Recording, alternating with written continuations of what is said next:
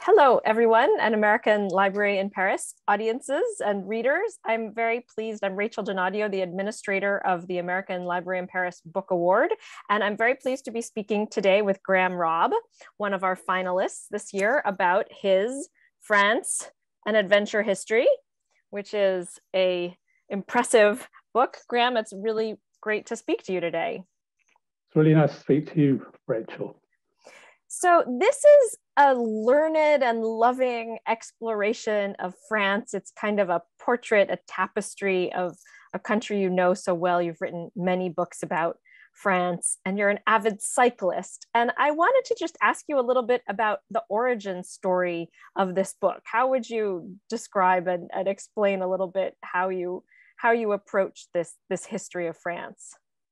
Well, it was about 15 years ago that I started to wonder if it was even possible to write a history of France from the very beginning to the present, or even the future, that would be worth reading, and it wouldn't just repeat what had already been said.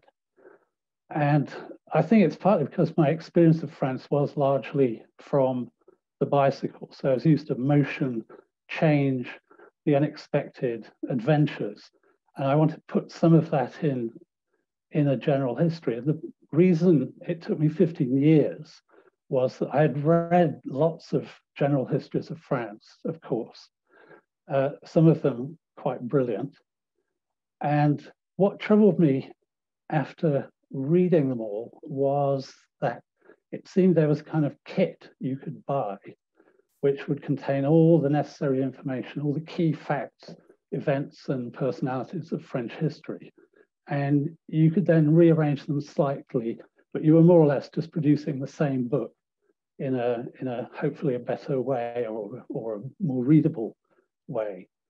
And as I thought about it, the other thing that troubled me was I asked myself how much I retained from my readings. And I think being over generous, probably 5% of any general history, because there's only so much a human mind can contain. So I think that was the idea behind the book, but it was also the reason I got excited about it. So I thought, is it possible to parachute yourself into a particular place at a particular time and become very familiar with the peculiarities of that place and time, because then when I went back to the general histories, I would have something real, something like real physical experience to attach all those facts to. I think you do that so well. In the book, you talk about an ancient tree that was a site of pilgrimages. You talk about all the Tour de France, a number of things that we'll touch on. And you travel France by bike, but you also travel in the library, and you mix the anecdotal with the historical. So you're in Provence, and someone in a car tries to run over your wife while you're driving, and this prompts kind of musing on why is it that for centuries Southeast France has been extremely violent. Yes, well, that's the great thing about cycling.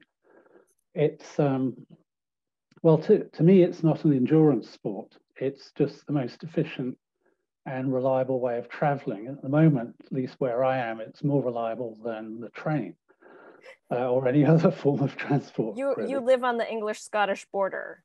That's right on the border. I can see the border from where I am, so I'm looking at foreign country across a river. Would that be here. Scotland? That would be Scotland.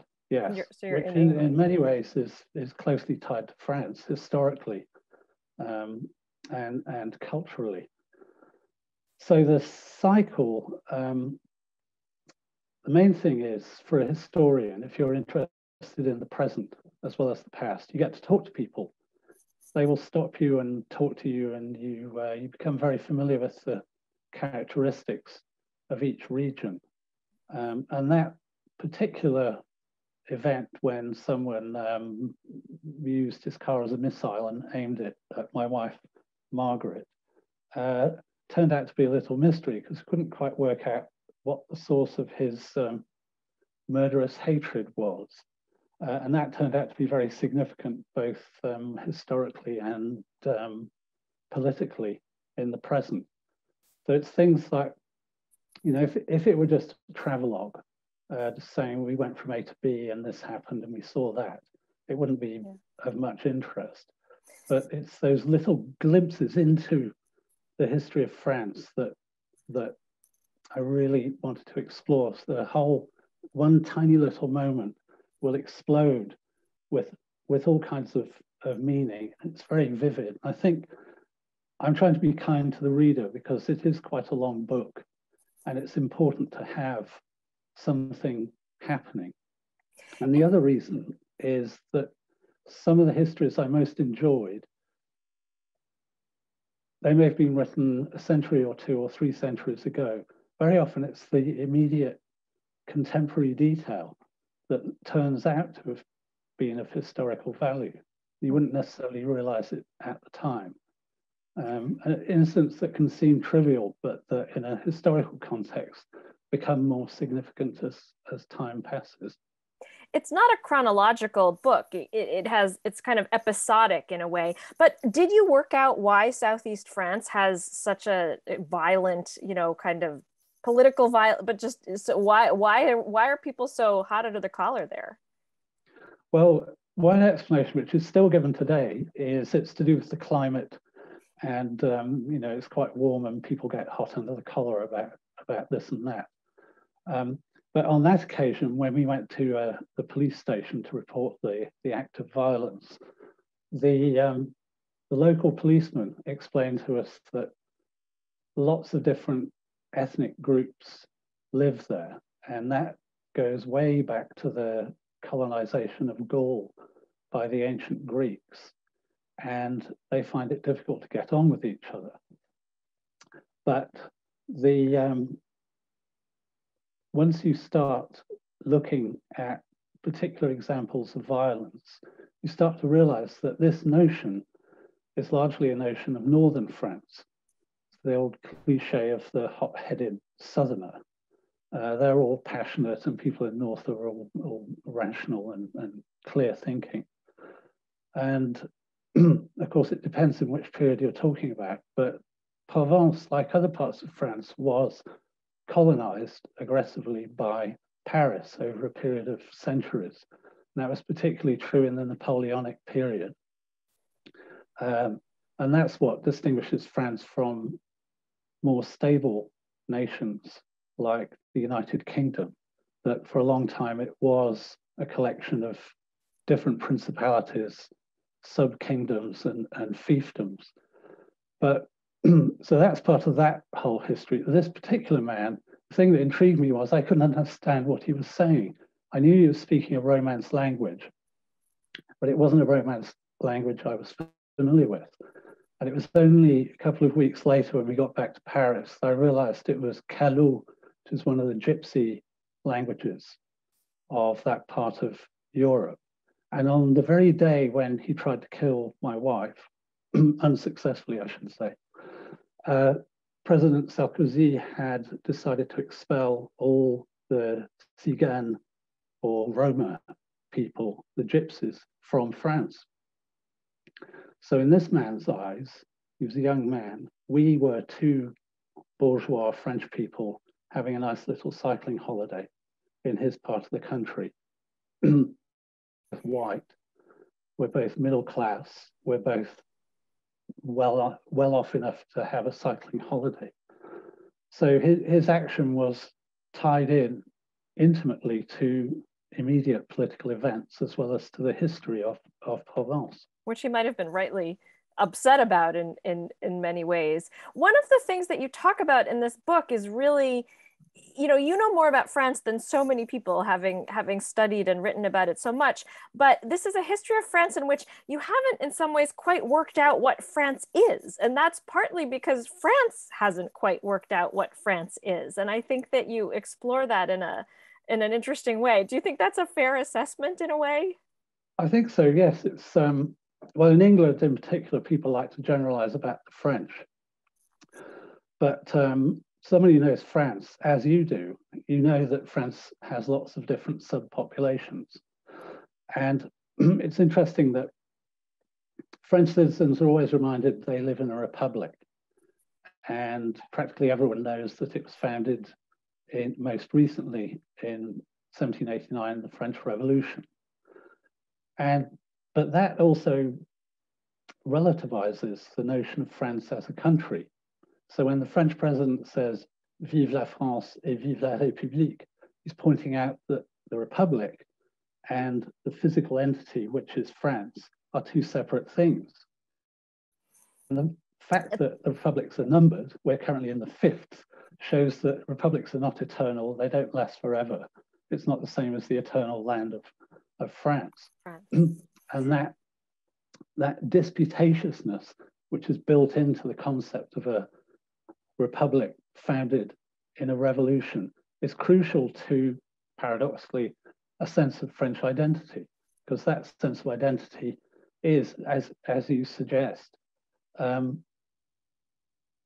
always changing and sometimes visibly antagonistic. And it has worked quite well since the French Revolution. The tension between the local and the national, or just the idea of this eternal thing called France and the political structure in place at whatever time in history. Yes, and it's different populations, which also change a lot. But that goes way back in French history to before the Romans, when the Gauls said that they were founded by different populations coming from elsewhere. So there's the idea that France was a crossroads of Western Europe, which it is really. And so the Gauls had a multi-ethnic view of their country, which occupied pretty much the same landmass that modern France does. This book goes from the Gauls to, not in chronological order, but to more recent developments like the Yellow Vest movement, the Gilets jaunes. And I wonder what you made of that protest movement. You see it in a longer historical context. At first, I didn't know what to make of it, partly because of the way it was presented in the British press and American press. So that was, it's a very complex movement, like most revolutionary movements are. And it's curious that this has happened before, that the people who first identify a popular movement as revolutionary in the French tradition are very often the police, whose job it is to quell it. And that's what happened in this case. They knew it was a popular revolution, and that it had to be dealt with in, they thought, particularly violent ways. But it's great to see at first hand a popular movement like that developing, because it's very diverse in its early manifestations, and then gradually particular features come to the fore. In that case, one was the role of women, and that's pretty unusual, really, but not so much in France. But women were absolutely central to it, and still are. And the thing about, and that tends to be elided and removed from the main picture. The French Revolution, of course, we all know about the fall of the Bastille, which was mostly blokes storming a great big castle and causing a lot of damage. But the real founding event of the French Revolution was the Women's March on Versailles. And they went to Versailles to bring the king and queen back to Paris, where he belonged. And that's what they did. They occupied the National Assembly. They kidnapped the king and queen, took him back to Paris, and installed him there. And that's, I mean, it is now recognized, but not all that widely, as a more important event. I think that's a really important point, the kind of role of women and outspoken women in French history. In the later chapters of the book, you do talk about the women's role in the Yellow Vest movement. You also talk about secularism. You talk about the recent spate of murders of women in France, and how a lot of those things intersect. There's one passage in which you say the Fifth Republic concentrated its attacks on individual citizens. Its volunteer defenders targeted that sliver of the national Venn diagram which embraces the young, the female, the minority ethnic, and the powerless. Secularism proclaimed its good intentions, but did nothing to promote integration. Its enemies were to be shamed and silenced. I thought that was a very thoughtful, synthetic look at so many intersecting developments in contemporary France. Well, it does show the power of the state in France does tend to be directed against scapegoats or particular individuals. The thing that, in an abstract way, interested me about how important women have been in not just in the Gilets jaunes movement, but in other movements, is that this is a social revolution. This is slightly more than 50% of the population in a state of revolt. And that's why it is a big threat to the state as it's currently constituted. And so, of course, for a historian, it's fascinating to see what has been a relatively rare event, relatively rare development taking place. The other thing that that is also quite rare is the role of the working class, or what used to be the peasant class. The French Revolution is often thought as a revolution of the peasantry. Peasantry did revolt, but they were satisfied quite early on and went home, happy that the king was reinstalled in Paris and so on. And then the revolution followed the normal pattern, which is that the middle classes are the determining factor in the success of the revolution. And in the success of any political culture, I think. And that's Yes. something that certainly came to the fore in the last elections. A couple other questions. I'm just curious, in this long history of France and popular revolt and tensions between kind of religious Catholic identity and then the secular state, I wonder where you see France now in its long history. I mean, which patterns of thought or administrative structure or political association do you see manifesting now? Is it kind of a new phase, or this is a continuation of some things that we've seen for a long time? Gosh. That's just a small question I'll throw out there. It's always tempting to see something as new, but from a historical point of view, it's also tempting to be boring and say, we've seen it all before, and then to look for the unusual features in a particular event. I think what makes it easier for a historian in France, to some extent, is that I'm comparing France to Britain here, is that people are much more open in expressing their convictions, their political convictions. That rarely happens in Britain, although it's happened quite a lot recently when I was cycling from one end of England to the other. There were public rational discussions of what was going on politically. But in France, the airing of views is quite common, even what appear to be controversial, unpleasant views. So it's great if you are, you don't want to deliberately interview people, but they will pretty much interview themselves and give you the kind of information you want. So it's very hard to say what's unusual about this particular period. I don't know.